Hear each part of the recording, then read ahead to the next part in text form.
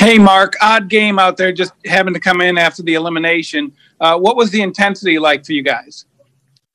It's never easy playing in games that, like you said, after last night's events. But I think we did we kind of came out a little bit slow. But as the game wore on, I think we did a good job of raising our intensity level.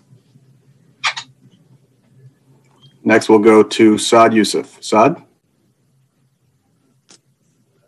Hey, Mark, you came in as a defenseman, played forward, did different things all season. How do you kind of look back at your season this year? I was, like I said, kind of did a bit of everything. I was in and out of the lineup a bit. But the main thing is we're not in the playoffs, and that was, I think, everybody's goal here. So, that's a tough one to swallow right now. Next, we'll go back to Mike Heika. Mike? What was this season like? I mean, obviously the protocol was very difficult, and then obviously the stops and starts. But how hard was that mentally? Yeah, it was definitely different than years past.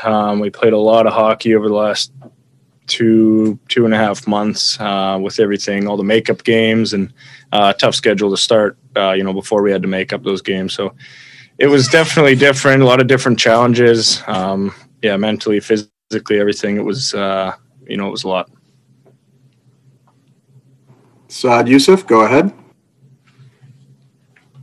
Speaking of just that schedule and those games, now that it's kind of all over, where's your body? How does your body feel after 4 games and 6 nights for 8 straight weeks and everything else? Mine's not too bad. I mean, like I said, I was in and out of the lineup a little bit, so it's not too bad. But the guys that are logging heavy minutes night in, night out, I think this season definitely took a toll on them. And like I said, it was tough schedule as is. And then once we threw those makeup ones in, it was quite difficult schedule. But